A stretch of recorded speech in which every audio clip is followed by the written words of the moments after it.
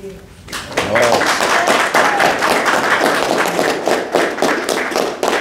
morning, Toastmasters. Good morning. I'm Ben, I'll get straight to it, and ladies and gentlemen, I'd like to address the fact that you actually used the prop, and we could connect with you in that moment, because we've all been there where we write down a speech, we're looking, checking off everything, make sure it's humorous, make sure we engage, make sure we use hand gestures.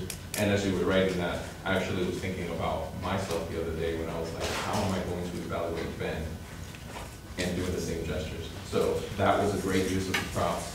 You have an amazing candy for dry humor. I think most of us would agree with that. It's something that's very challenging for almost anyone to do, but Ben, you take it away pretty great with that. As far as things to work on, there's two things that I could catch for you.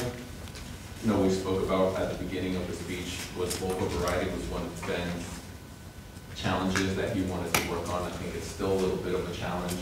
There were some fluctuations here and there that you tried to input, but as an example, maybe during the Zoom call, it could have been something where as you were using those props, that you could imagine that you were in front of that computer and pressing buttons and say, hey guys, can you hear me? Hello? And then messing around with it. Something that can be playful, that can be joyful, and at the same time you're using that vocal variety. Ben tends to have these small pauses in between. Sometimes they work. That's where that humor comes. But sometimes it can ruin the story that he's trying to tell. There's just a little bit too much of that pause.